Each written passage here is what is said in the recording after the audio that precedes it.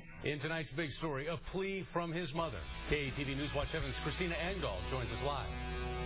And Rob, all that she asks is that the community stop looking the other way and start helping Omaha police find who's pulling the trigger. And tonight, she marched, friends and family by her side, taking that message to the streets.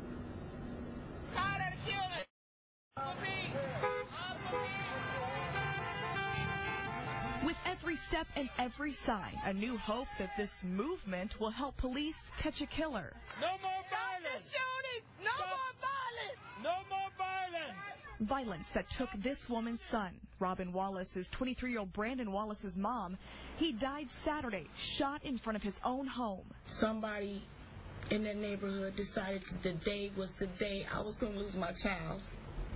But before they marched, the people who knew and loved him came together to remember Brandon Wallace, the athlete, the student, thinking the last thing he'd ever be is a target. He was wanting to go back into the schools and work with the kids and coach. He was just trying to find his way like all the young men in this city.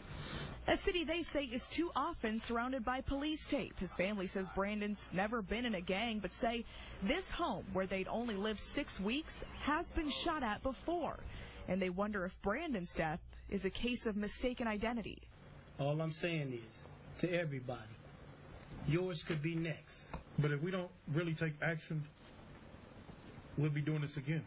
Action that begins now with their message, enough is enough.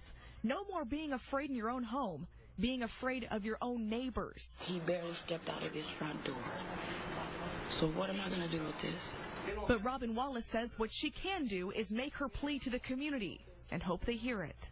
We need to come together and help each other now. I don't want to lose another soul in these streets.